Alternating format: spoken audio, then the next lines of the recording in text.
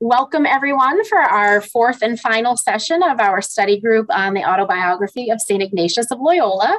Again, my name is Jessica Colligan, and with me, of course, is Father Gerald Blaszczak, who will be leading our discussion. As a reminder, we ask that you please keep your microphones muted while Father Gerry is speaking, just so we don't have any background noise. And of course, we encourage you to please use the chat or to use the raise hand feature if you have any questions for Father Gerry, or if you want to respond to any of the prompts or questions that he's throwing out to you. We very much want this to be another interactive discussion, so please don't be shy. And now I will turn things back over to Father Gerry. Thank you. And I thank, now since we have Janet here and Jess, I want to thank both Janet Canepa and Jessica Colligan for making this series possible. I can blither on anytime, but nothing really happens. And you wouldn't be surprised by this. Without the women in our world, nothing really happens. And so, oh yeah, I see all the women nodding. Don, you better nod. You know, you boys better nod too. But it's true. I mean, this opportunity is coming into actuality thanks to the commitment of Jessica and Janet. So thank you. This is the last in this series. Jess is going to say something at the end about other possibilities in the future.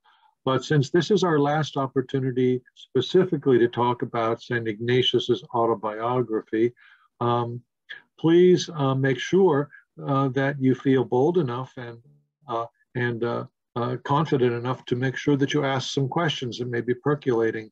I don't want us to stop without being able to address the questions that are most important to you. That's really what counts, okay? So thanks again. We're entering into the last segment of the autobiography.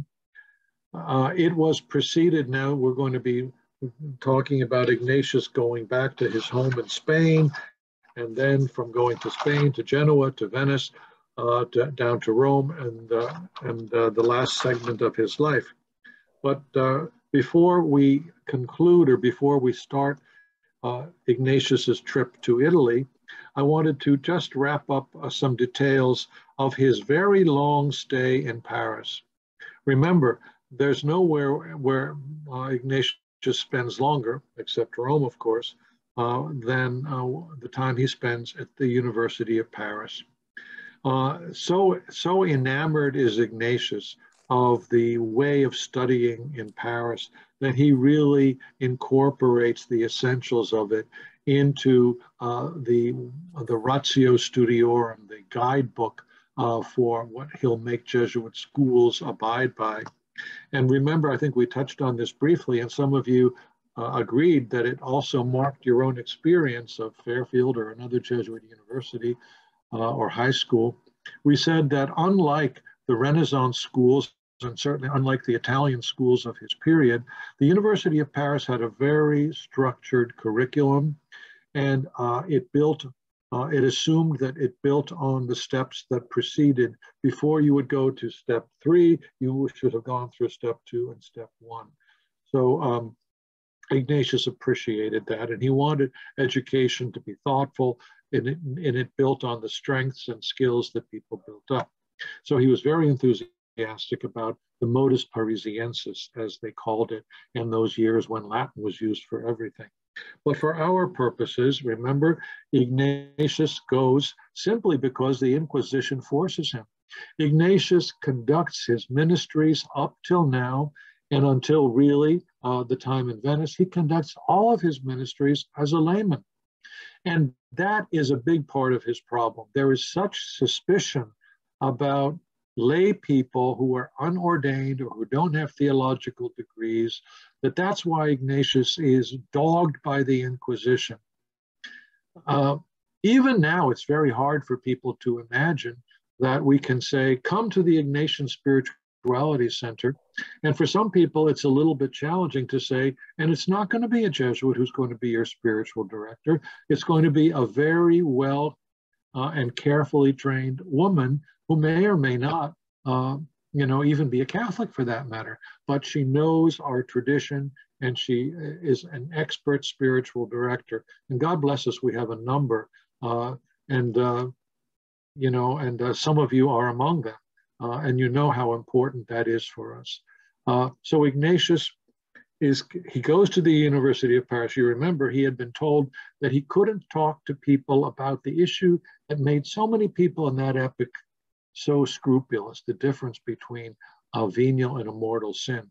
There are enough of us graybeards and people, long in the tooth that grew up at a time when that was really something that people could be easily tortured over. And I think some of you can remember that. And certainly people at Ignatius's time were. All right, so Ignatius is there in Paris from 1528 to 1535. He reaches the point where his health has broken down badly. And his companions, who are now, if you notice in the autobiography, his companions are assuming a new agency. He doesn't detail how it was that this group of companions has solidified to the point where they make decisions together, but it had happened. Of the 7 companions of Ignatius, who then become really the founders of the Society of Jesus, we don't do Ignatius any dignity when we say he founded the society. No, these first fathers of the society found the society. And it becomes clear if we pay attention to the narrative that again and again Ignatius will say they decided, they determined, they asked, they decreed. All right, so they are the ones who say to Ignatius, it's time for you to go back to Spain. The doctors have told you that you're not going to recover unless you are in your native air. So he goes back. But before he goes back, he's taken his bachelor's degree, he's taken his master's degree, he's ready to start his theological studies. And at this stage, the 7 companions who have joined him realize that if Ignatius is going back, they have to, in one way or another, formally solidify their association. Mind you, they're not talking about forming a religious order. Religious orders, there were too many of them at the time, and too many of them were decadent, and too many of them had horrible reputations, that these first companions, they didn't want to get mixed up in religious orders. That would be to identify yourself with corrupt people. The religious orders, mind you, this is the time of Trent, they were in desperate need of reform. They were too rich, too decadent, and too many shady things were happening. Too much ambition, too much profit had accumulated. So Ignatius and the boys here, they have no intention of forming a religious order, but because of one thing, they've decided that they need to be together and that they will go and spend their lives in the Holy Land helping souls. Now, mind you, again, that term, I've commented on that to you before. It sounds vague and it's intentionally a little bit vague, but I love that formulation. And it's one we still use among Jesuits, to help souls. I think I've pointed out to you that to say to help souls relieves us of the illusion that we're saving souls or that we're taking people to God. God is already at the heart of people's lives. God is already given God's own self to people. So we don't bring people to God, we help souls, and we help and collaborate with the Lord as the Lord is giving himself to people. And help is such a modest little verb. I like that.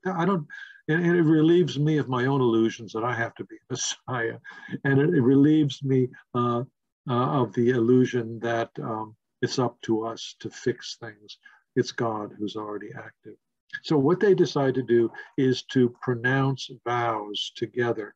And they choose a little chapel at the foot of Montmartre in Paris, near the shrine where Saint Denis, where they venerated St. Denis. And in that little chapel, Peter Faber is the only one who's a priest. And he says Mass. And again, remember, they're not founding a religious order. This is all quite private. But they do something ritually, which is very different. And you'll see, and we still do it among the Jesuits. Our formula for pronouncing vows, if you were to go to any other religious community, people pronounce their vows after the gospel, before the offertory. The Jesuit practice is to pronounce our vows right before communion. After the priest holds up the Blessed Sacrament and says, "Behold the Lamb of God." Then he stops. So at this moment, when we're celebrating the presence and gift of Jesus to his people to be consumed, to be the bread of life, that's the moment when in response to this enormous gift, in response to this emptying of God in Jesus to become food for his people, that's the moment, as a response, that a Jesuit comes forward and pronounces his vows. And that's unique in the church. There's no other religious order who has at that moment. And it signals what Ignatius understands his life and the life of the Jesuits and the life of all of us to be a response to the munificence, a response to the self-emptying of God in Christ. And that evokes from us the desire to give ourselves back in gratitude and in service. I've said this to you before, but service for Ignatius is a form of gratitude. It is the fruit of gratitude. And gratitude is the evocation, it is evoked by the experience of the extraordinary love of God. So Ignatius and the companions make those vows, and they vowed to go to Jerusalem, to spend their life there. And if they can't, for whatever reason, then they will come back to Rome, and they will go to the Vicar of Christ, the Pope, and say to the Pope, "Since you have knowledge and authority given to you by Christ, we simply say to you, as we would say to Christ, do with me what you will." And this is the heart of what you'll maybe hear sometimes about the fourth vow of the Jesuits. So poverty, chastity, and obedience. But in our vow formula, there's a vow of special obedience to the Holy Father with regard to mission. Doesn't mean that we're supposed to be the arch defenders of everything a pope says or thinks or does. No, it means that a Jesuit, unlike a diocesan priest or unlike members of other religious orders, say, we are universally available. It sounds like a big deal, but just think of Father Tom Samiski. Some of you knew Tom when he was headmaster, president of Fairfield Prep. The Jesuits were given by the Holy See responsibility for Siberia, imagine. And so our superior general looks around the society and says, I'm looking for Jesuits throughout the world to staff the missions that the Holy Father has given us in Siberia. Or a dear friend of mine is the Bishop of Kyrgyzstan. I almost ended up there. But he's there because that's the nature of a Jesuit vocation, to say to the Pope, who is universal pastor, we are available and we will go wherever you send us. Okay, so enough of that. So Ignatius then decides that he's going to go back to Spain. But before I go into Spain and what happens there, let me stop and ask if there are any questions or comments so far. You're either asleep or you've had your martini and Margaret's laughing. Margaret, what are you drinking? You think this is coffee? Okay. I'm not admitting to anything. You're not admitting to anything. Well, Margaret, you're obviously not dealing with the case of scruples. You're not. You've passed that time. That is correct. All right. So Ignatius goes back to Spain. I hope you had some opportunity to read Ignatius's account. One of the things that strikes me very strongly is Ignatius refuses to go to his brother's house. Doesn't that seem rude? Doesn't that seem insulting to his brother? Why does Ignatius insist, when he goes back to his home territory, before he goes back and visits the families of all of these new associates of his, he refuses to stay with his family and instead stays once again in a hospital, which was a lodging place for the poor, for the sick, for pilgrims, for homeless people. Why does Ignatius insist on this? What do you make of that? Isn't it offensive that he doesn't go to his family? I think he feels that's no longer his role. He's not part of that scene as a courtesan. He's more as a pilgrim with the people. And that's why he turns it down. Really, the offer by the messages that were sent by the brother to take him back to the the castle. He said, that's not my style. I think you're right, Don. He's saying, to identify, to go back to the castle is, it's huge economic and social divide. I think Ignatius in his mind, this is what you're saying, Don, he's no longer affiliated. He's no longer identified with the life of a courtier. And he wants to make that very clear when he comes back, that he's the pilgrim. And as you said, Don, and this is a point that I think bears some further discussion, he chooses to be with the people. He chooses to stay in a place where he will encounter people that God knows he would never have encountered in his brother's estate.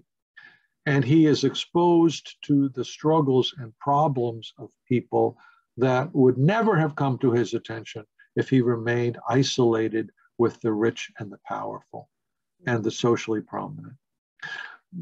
Parenthetically, this is what's behind Pope Francis saying from the beginning of his papacy, shepherds should smell like their sheep, and that shepherds shouldn't be people who are called to ministry, whether the lay or ordained, shouldn't be so isolated from their people that they have no contact or understanding or empathy. A term that Francis uses again and again and again is acercanía, closeness. He said there's no pastoral ministry that is not drawn from acercanía, closeness to your people. So, however, I think Ignatius gets there because he has followed Christ.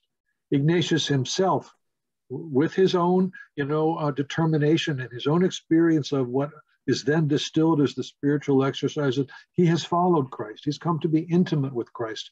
He's taken on the spirit of Christ, which of course, has no approval from the Pharisees, the Sadducees, the Essenes, the Romans. Jesus, in Jesus's life, it's clearly, it is a lived out option for the ordinary person. It's not eschewing, and condemning people who have a little bit more money, but they don't usually lack for attention.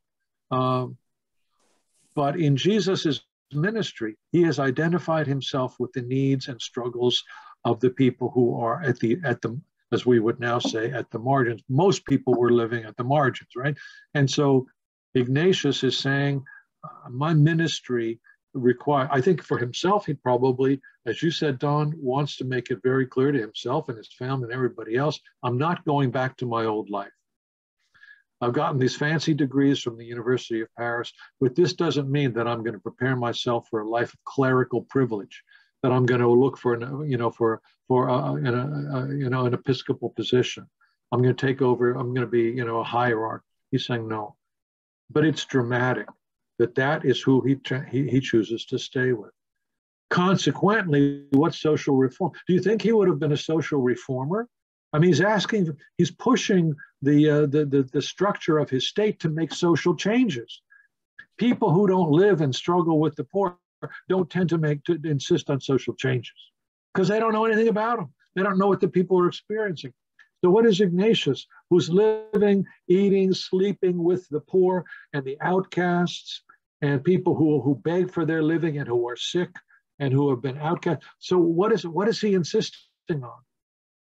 This is subtle in the Ignatian account, but it's important. What is it? Do you remember what social reforms does he want to have happen? He actually pushes the governor to have a regular welfare state. He persuades the governor to pass a law in which the poor are provided for from public funds. How often do you think that happens? He also is insisting that there be a restriction on gambling because he's living there in this hospice and he sees the effects of an addiction to gambling. If you haven't seen that yourself, it's grievous. And this whole business about veils, unveils for young women, he was saying, we've got to do something about clerical concubinage. He wanted to protect women from simply being the toys of clerics who would use them and never marry them. And so Ignatius is opposing all kinds of social things that he would never have noticed if he hadn't been living with the poor. never, never. And that's why forever Ignatius struggles with the issue of quotes unquote poverty for this. Once he gets down to starting a religious order, it kills him, because Ignatius would like total poverty.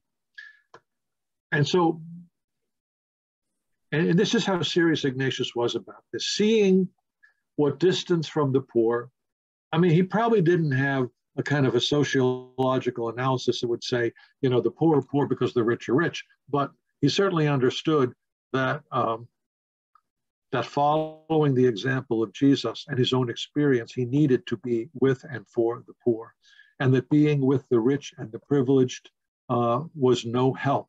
It tended to make him more, he saw it in people, it tended to reduce people and lead them more and more towards self. He says poverty, he talks about wealth leads to pride, wealth leads to the pursuit of honors, which leads to pride. Ignatius will later struggle with how is he going to have poverty in his order. He knows one thing, and this is, and I mention this because remember, consistently we're seeing how much Ignatius is insisting on begging and not building up capital. How many times in the autobiography does Ignatius gather alms, even if he's going on a trip, and then he'll give it away, or he'll use whatever is required for the trip and then give it away. He never wants to accumulate money. Now, this sounds most fanciful, but yes, Don. I just wanted to make a comment, then I'll be quiet. Please, I'm sorry, go ahead, please. Anybody, please, don't let me blither on. No, the comment I was going to make, he's really being true to the second week of the exercises, where you study who Christ was. Right. You become like Christ. That's right. And he led that life even from his birth. That's in the stable and all through. You know, it was interesting for me too that he had such a sense of even like honor, even when they gave him money, like he only take a draft to make sure that if that money wasn't used for what he collected it for, it went back to the person. It went right back. It went right back. It was amazing. Now, I mean, nobody is going to say, when you look at you know, at the Jesuit residence here at Fairfield, or if you look at my room, the number of books I have or the number of icons I have, you're going to say that joker can't claim that he's poor. But here's what I can tell you about our legislation. And I don't know whether you know this, that no Jesuit community here at Fairfield, for example, can accumulate money. At the end of a year, we put together a budget, and in our case, since pretty much everybody in the community is earning something, which we pool, at the end of the year, whatever money remains, we are allowed to keep only 1/4 of what our budget for next year is going to look like. As a contingency, if the boiler blows up, if somebody gets sick, we can put in a bank account and earn interest only 1/4 of what our budget would be. Then everything else that we've earned this year, or that's been given to us as gifts that we've turned in, all of that must be given away. And part of it will go to a big chunk of it has historically always gone right back to the university, especially scholarship aid. Now we'll put some money into the Murphy Center. Our province will ask us for some money to take care of the elderly and the sick. But the province itself, too, cannot have any interest-bearing accounts except for the education of the young and the care of the old. But day-by-day living, we have no interest-bearing accounts, and we can't build it up. That's just a small, I mean, I'm not boasting about that, but that's a small way that we're still trying to live out Ignatius's instinct. Now, what else did Ignatius do when he went back to Spain? He did what Jesuits always do. The first thing he did was have conversations about the things of God, spiritual conversation. And then he started giving the exercises, and then he started doing something which was almost unheard of. He started teaching catechism to little kids. He was concerned about youth not knowing the first thing about their faith. We talk about that all the time now, but this is not new. Ignatius, people were not concerned about passing on the faith. I suppose the culture was supposed to take care of it. But Ignatius insists that with all of his fancy learning in Paris, with all of his, Paris is the center of the world. The French will tell you that, but it was intellectually. Ignatius takes his exquisite education and he teaches catechism to little kids and to rustic and to simple people, to the point where Ignatius insists, after he and the companions found the society, that one of the vows for those who will be professed in the Jesuits, listen to this. Whoops, did I lose it here? This is the vow formula for people who are professed in the Jesuits. I make profession and promise to Almighty God in the presence of His Virgin Mother, remember what a big role Mary plays, and the entire heavenly court, and all those here present, and you, Father Superior, who holds the place of God, and your successors, I promise perpetual poverty, chastity, in obedience, and in conformity with it, a special care for the instruction of children, and then it goes on in Latin to say, and simple people. And I promise further special obedience to the sovereign pontiff with regard to missions. So it's interesting that from the very beginning, there's a sense of the importance of simple people, of people who have been uneducated, and that Ignatius says, this better be in the vow formula because this is likely to be something that people will ignore. They're teaching catechism to little kids, or teaching theology to our unlettered, uneducated young students, or to form programs to teach catechism to unlettered adults, unlettered in the sense that they don't know anything about our tradition. So this is core. The things that Jesuits do, you look at what Ignatius does, and that's why I'm spending this amount of time. Ignatius, when he goes home, is already living out the pattern of Ignatian and Jesuit ministries. Stay close to the poor, stay close to the simple, teach and pass on the faith to people who haven't had the chance to have it explained to them, introduce it to them. Take your big fancy learning and figure out a way that you can make it comprehensible and attractive to kids and to simple people. It's never going to be enough simply to be a scholar if you're going to be a Jesuit, or if you're going to be in the Ignatian tradition. Not enough to do pure speculation. Always the challenge is, how do you translate? How do you bring that to the needs and interests and aptitude of people who are not, highly refined scholars? And then be concerned, because you listen to the poor, use your position to advocate and to push for societal structures that will respond to the abuses and needs of people who are in a problematic situation, and constantly be giving the spiritual exercises one way or another. So that's what Ignatius is doing there. He preaches. Nobody was preaching, by the way. Nobody was bothering to. This is why, of course, the Reformation was in some ways so necessary and so successful. People were saying, for God's sake, somebody should give a homily on a Sunday, And so Ignatius is already, this is before the Council of Trent, is already insisting on preaching. All right, enough of that. Then he goes and visits the families of the companions. And then he decides, okay, it's time now. The agreement was that after he visits everybody, takes letters from his companions to their families in Spain and Portugal. Now he's going to go over to Venice, because that's where the ships left for the Holy Land. And he's going to wait for the companions to come when they finish their studies. And then he tells the story of how he gets from Valencia to Genoa. Do you remember that story? Did anybody notice it? It's a strange story, and I can't figure out why he tells it. Father Tess has her hand up. Huh? Oh, thanks, please, Tess. Jess. Oh, hey, Jerry. Thank you so Hi, much Tess. for that. Hi, good to see you. Thank you so much for those beautiful insights. In all the while where you're describing those characteristics of Ignatius, I can't help but reflect on our Pope Francis, because Yes. he so beautifully exemplifies so much of that.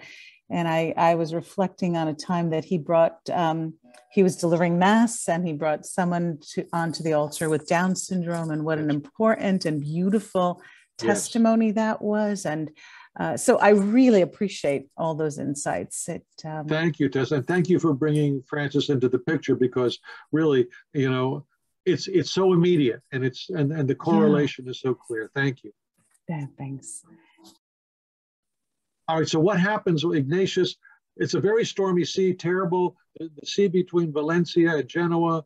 People are saying, don't go, they're pirates. And also there's a big storm. He almost drowns in the storm, but he gets to Genoa, and then he's going from Genoa through Bologna to get to Venice. If you've had your Perillo tour of North Italy, you didn't have to do what Ignatius did. What did Ignatius have to do? He's walking. He's walking from Genoa to Venice, and he tells a story about walking on a very narrow ledge. And Jean, what happens? Do you remember? Yeah, so he can't really it gets too narrow, and he's on his hands and knees crawling to get there. But I kind of identified with him. I'm like, you know what? I would have done probably the same thing. Barbara, you probably think so too. Yeah, that sounds like something what would happen to Jean. So it was kind of yeah, he was going to do it on his own. A narrow path. And he's going to do it on his own. He doesn't really want to get the help from anybody else. I can do this. I'm going to do it, and I'm going to find a way. So good point, Jane. So determined. And but then where does he end up? Oh, he slips off the path and falls into the mud. Right, and everybody laughs at him. And everybody laughs at him. Why does he tell this story? What do you think? I mean, because, this would be a very interesting exercise. And if we had more time, it would have been very interesting with every paragraph to say, okay, so why is he telling this story? He has a million stories to choose from. Why is he telling this one? Who's his intended audience? What point is he trying to make? Who is he trying to speak to? I think all of us. I think he's laughing at himself too, along with others, to kind of make light of some things. Like, you can't take so many things seriously. Like, sometimes things happen and you just have to laugh. That's what I took away from it. I don't think it's more complicated than that, Jean. I think Ignatius is saying, look at me. I was so, first of all, I was so stubborn. I was going to make this on my own. Here I was, no horse, no accompaniment, and look what happened. And I don't think he's beating himself up. He's saying, these things happen in life, right? And then people laugh at you. So he gets to Venice. Before you go, Margaret has her hand up. I don't know. Go ahead, Margaret. I had to read that a couple of times to be sure I was reading it correctly. And especially by the fact that he turned around, and even to look back, the path was as narrow as that going forward, which kind of threw me a little bit. But as I reflected on it, I felt like for him, it was a matter of, number one, not giving up, right, but finding a way to get past what he was experiencing and getting to the end point of where he wanted to be. Exactly. And as another one of our participants just sent the note, I don't know whether you all saw it, and Ignatius, he's convinced that God is going to take care of him. And, but that doesn't, but if God taking care of us doesn't mean you're not going to fall in the mud. So God's protection and God's care doesn't mean that we're not going to, come out of the swamp there, but finally it's his confidence that he is on a mission and that God will protect him. And I think that we also draw that, okay? So Ignatius gets to Venice. Venice did not have its own university. Bologna, Padua did. The University of Padua was the closest university, but he still has his theological studies to finish up. So he's going to get private tutoring there in Venice. But what does he do? He was busy giving the exercises and active in conversazione spirituale. Typical. He can't give up. He knows he has to study theology, but he has to give the exercises. So, I mean, there we are. I'm sorry, maybe I'm partial to this because after all, I was the director of the Murphy Center. Jesuits and the Ignatian tradition that doesn't give the exercise is squandering its biggest heritage. That's why we've spent so much time, energy, resources establishing and asking you all to help us with the Murphy Center. There's nothing more precious that we have to offer. Look at Ignatius's example. Again and again and again, no matter what else he has to do, he ends up giving the spiritual exercises. But where does it get him? And again, I think this is important for the people who are following after him in this first generation of Jesuits, but for all of us. Persecution. Do you remember?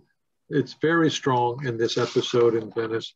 People are attacking him and fomenting all kinds of rumors about him, that he had been driven out of Paris, he had been driven out of Spain. And interestingly, Ignatius himself demands that a court case be brought and that his detractors and enemies make the best case they can, and that Ignatius he insists that the case be carried through and he gets a favorable sentence. I think I said to you earlier on that this is, unfortunately, Ignatius's approach was provocative, not intentionally so, but again, to say, here he is still a layman. He has theology now, but the other companions are also giving the exercises. They're spending 40 days directing people in prayer and accompanying them as lay people. This was such a highly clericalized church that Ignatius's approach is revolutionary, unheard of. And the consequences are that he's suspected of heresy. Doesn't stop him. Doesn't stop him. Ignatius has a different view of how God deals with people and the breadth and power of God to break into people's personal lives, and that the ability to accompany somebody spiritually is not controlled by, a license, by your ordination or by your sex. It just was not something that Ignatius was prepared to buy into.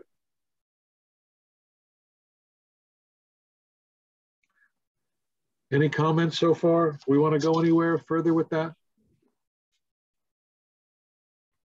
Okay, so the companions arrive in Paris, and Ignatius does something very interesting. Since they still have to wait a couple more months before the season comes when ships start moving out to cross the Mediterranean to the Holy Land, they have a couple about like 3 months. And so Ignatius divides them up. And what does he have them do? What does he have them do? First of all, the groups are constituted intentionally international. Because by now, there are companions who are Portuguese, French, Spanish, Italian.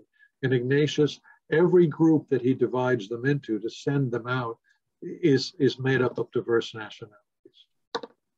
He's not going to fall prey into a clannishness or allowing his group and the fraternity and care for one another to be based on the easy affiliations of language and culture.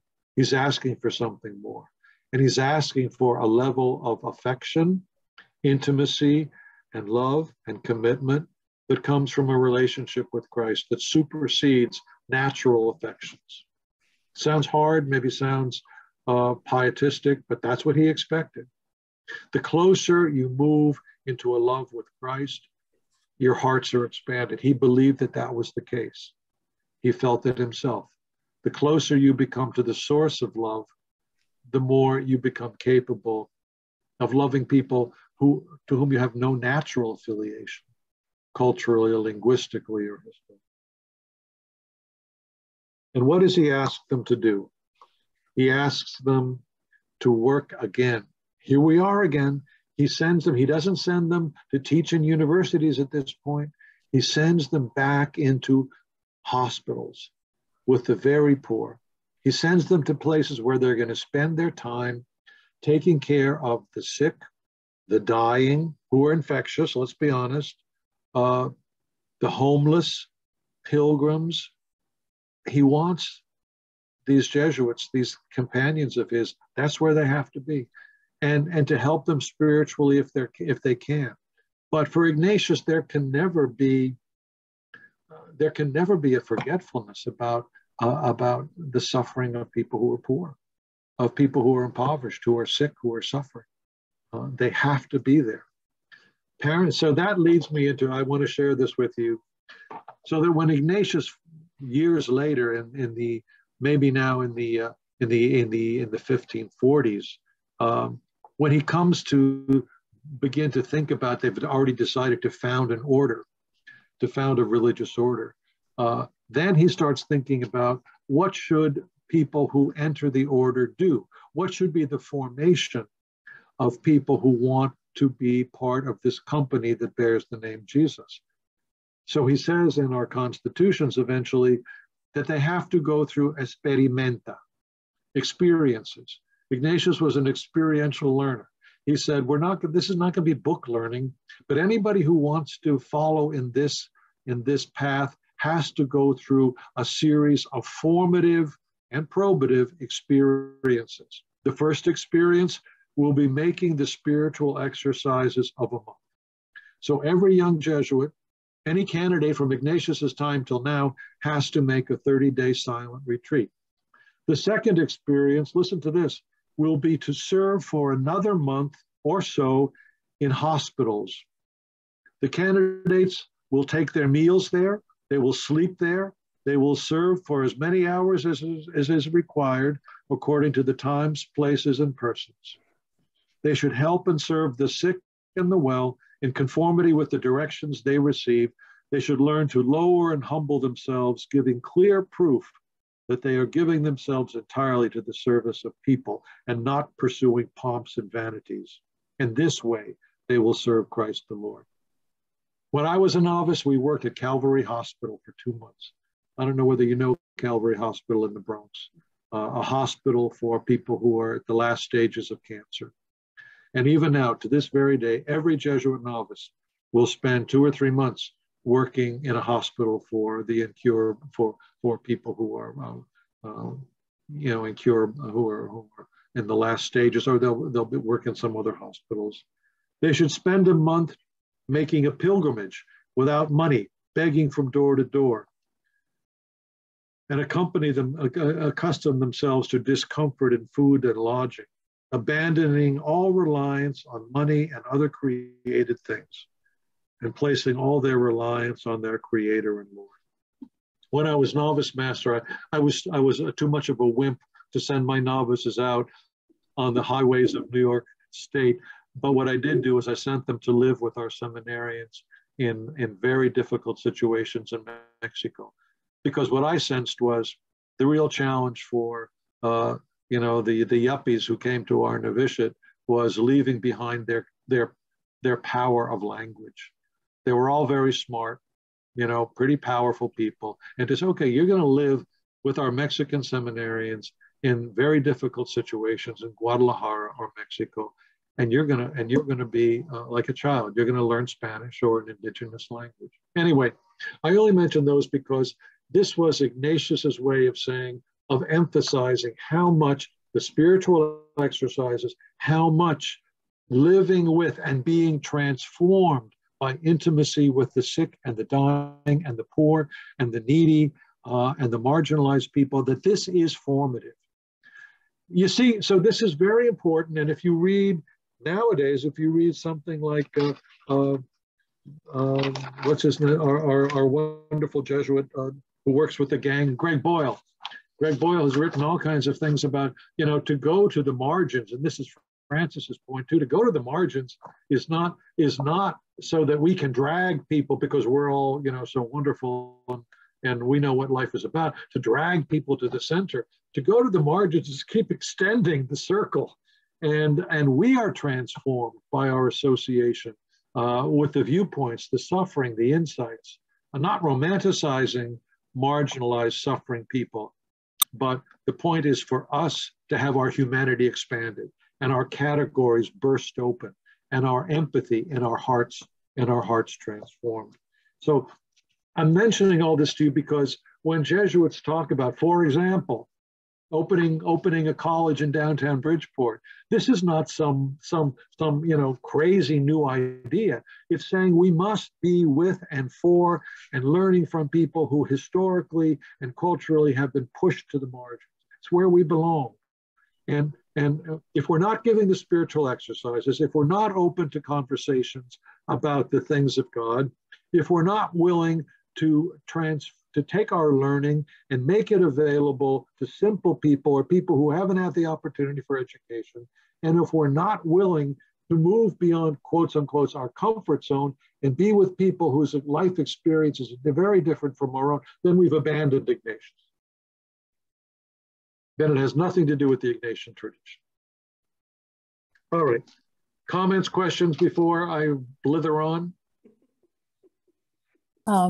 Tess, please. Thanks, Jerry. You know, I've had an opportunity to do some work at Bethel, the center in Milford for people experiencing homelessness. And right. I so wish that the Murphy Center could extend more help there or similar places. Last night, I had the opportunity to meet with staff there. And, you know, we have staff who actually go out and meet people who are even reluctant to be housed. So people who are forming, you know, small communities outside of the shelter and living on the streets. And I look at these young people who do this work and I just stand in complete awe of the work that they're doing. And the spiritual piece is so important, both for the residents of the shelter and for the staff. There's something that brings such a sense of serenity and peace when prayer enters the conversation. And of course, it's open-ended prayer, not favoring any particular. But I so appreciate all the words that you had tonight for us, Jerry, because all of that work is just important work. And I love that the Murphy Center has that at its heart. Thank you, Tess. Tess, I'm not sure whether Tess is a graduate of our formation program. Tess, I'm not sure during your time whether we talked much about Pivot Ministries. Pivot Ministries is a rehabilitation center in downtown Bridgeport. Yeah, John and Elliot. I think John and Elliot. Yeah, that's were there. Yeah, that's such right. important And Gautier still goes there. Yes. Gautier Vincent.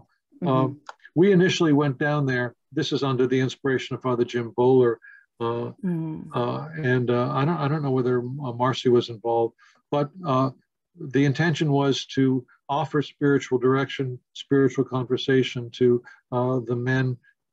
Still, it's all men at this stage who are in rehabilitation in the center, and the staff said to us, "If you really want to help the men, you got to help us." Yes, yeah, it's such an important so we piece. really need, more desperately than right now, the clients / students, they got to just get sober first, and eventually we can help them. But we desperately need somebody to help us find God in this immensely challenging service / ministry that we have.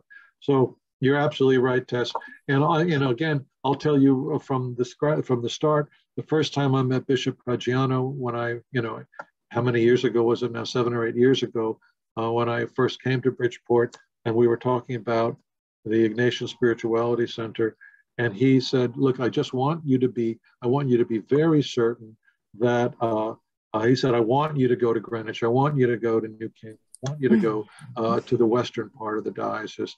But please, for the love of God, don't forget Bridgeport. Don't forget Norwalk. Don't forget Danbury. Don't forget, the Haitians and Creole speakers and Vietnamese, and especially the Hispanic people of the diocese." And I think that challenge still lies, and challenges us still at the Murphy Center. Yeah, okay. And there are those pockets of poverty in every town. So that's right. I so support the initiative of the Murphy Center to get more involved in all of that work. Jean, you must see some of it in New York as well. Yeah, and actually, I just came back from the Navajo Nation. We went, we did Arizona and New Mexico 840 miles on a little bus, and the whole Navajo Nation and the Zuni Pueblo, and to see the spirituality of the people. And also at St. Mary's Mission, it's the Franciscans, but what I see, they're all priests are all getting older. This is my takeaway. There was a Scottish priest in at the Zuni Pueblo who's been there 9 years, and there are no young priests coming up. And the women, like you said, Jerry, the women are the ones doing it all. The sisters who are there, they have sisters from India now, sisters from the Philippines. There was one sister from Wisconsin. So lay people getting involved with the church and spreading the good news, and also being able to somehow, I don't know, do more. I'm seeing is desperately needed, not only in our inner cities, and but throughout the whole country in these pockets. Look, I mean, this is maybe this is an over-the-top statement. I probably wouldn't want to try to defend myself with something like this, but you know, would male clerics have made space in these ministries for women if we didn't have to? Not likely. So I mean, I'm not happy that the number of Jesuits is decreasing. But the fact that that decreasing is somehow correlated to the increasing presence and activity and leadership of women and non-ordained, look, that's not for nothing, right? I don't want to say the one causes the other, but I think God can turn things around, and that we now have the opportunity for people to use the skills and the talents and the gifts that God gave them. I'm just going to jump. We only have a couple more minutes, so I'm going to jump really quickly to Ignatius when he finally gets to Rome. And it's significant, and I don't want to leave it out, because once he gets to Rome, what does he do again? He starts giving the spiritual exercises. He keeps busy helping souls. But what are the activities that he gets involved with? Immediately. And see, people think of the, you know, oh, well, Jesuits, you know, it's universities and schools, and that's all they do. But what does Ignatius do as soon as he gets to Rome? He does what we would call the works of mercy. But he doesn't do them himself. He organizes confraternities.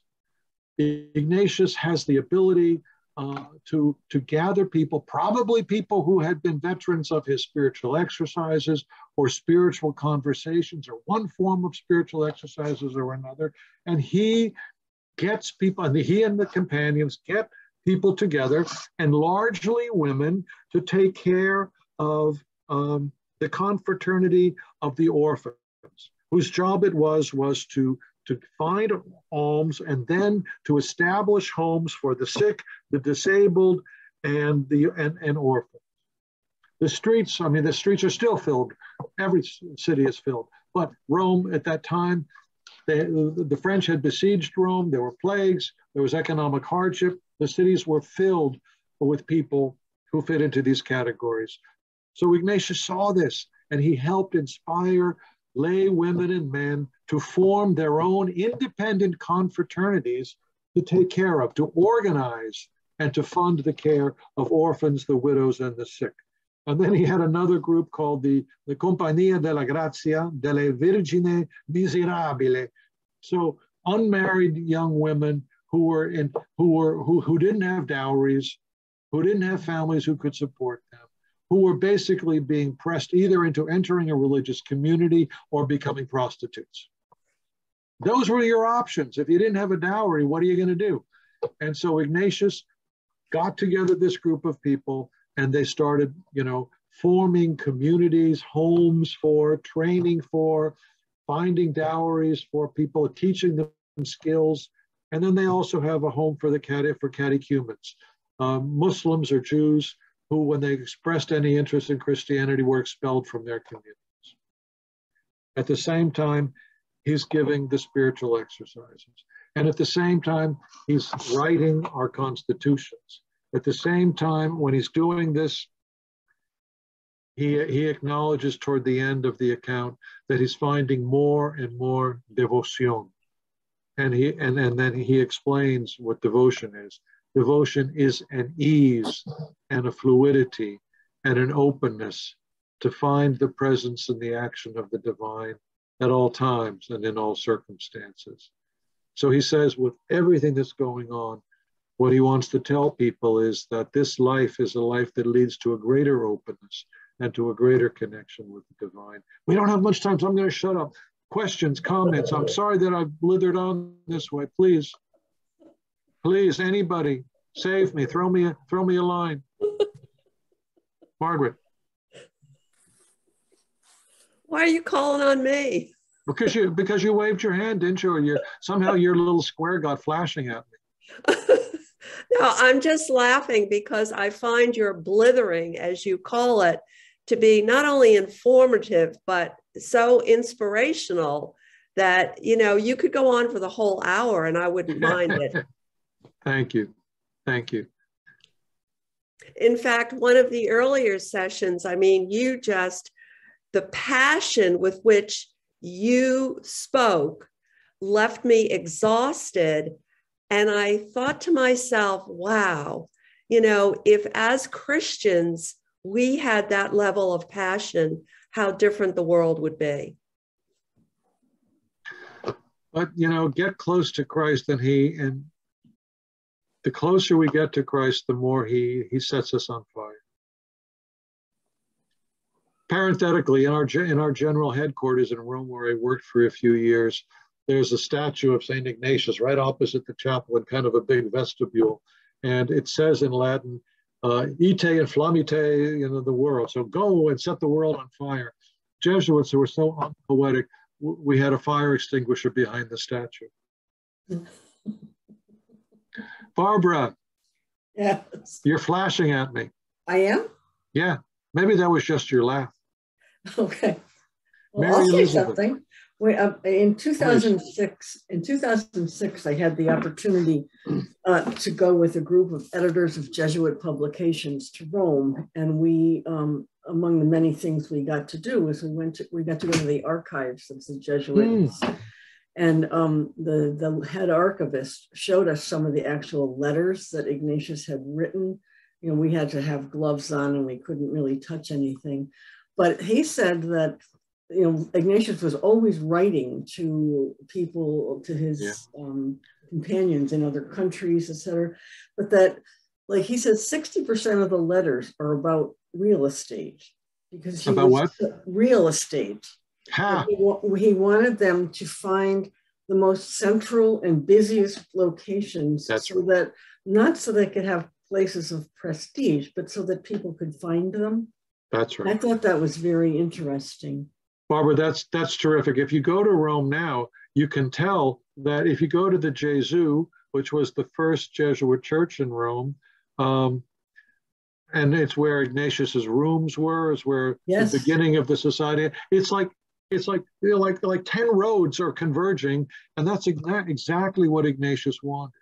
That it was smack dab in the middle of busy Rome. There's a saying that Benedict loved the countryside, Francis loved the small towns, but Ignatius loved the city. Yeah. Not because I think he was particularly inclined to the city. I think he would have loved the countryside too. But the city is where decisions are being made, business has to be done, and people are living, and especially people who are suffering. So in this spot where Ignatius, from this very small little chapel of Della Strada, Nostra Signora della Strada, Our Lady of the Streets, he loved that. I mean, first of all, that was fabulous to him. There was no title of Our Lady that he loved more. And that's why I'm so grateful for Father Paul Rourke to replicating the beautiful icon of Our Lady of the Streets and having it in the back of Egan Chapel. I love celebrating and being able to look at her, looking at all of us. But it was a place where, you know, it was contiguous to the ghetto. It was contiguous to the major area of prostitution and trafficking of people. It was on the road to the Papal Palace. It was near the governmental center. Everybody who was anybody had to pass through that quarter, and that's where we belong.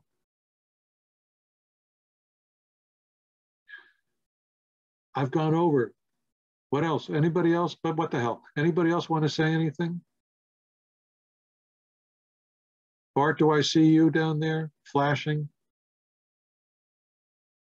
I was just scratching my chin. I did not read the book.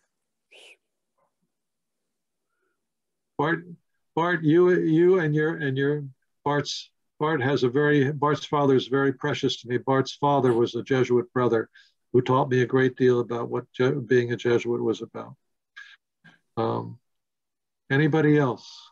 Going once, going twice. Just want to say thank you so much, Jerry. That was unbelievably excellent as always. And thanks so much for bringing Ignatius back to life again for us. And thank you. Really being the example of his great work. So thanks. And remember that pretty much everything until just the very last part was all about the story of a layperson. It looks like Catherine, if you want to chime in, you got your hand raised. I'm sorry, Catherine, please.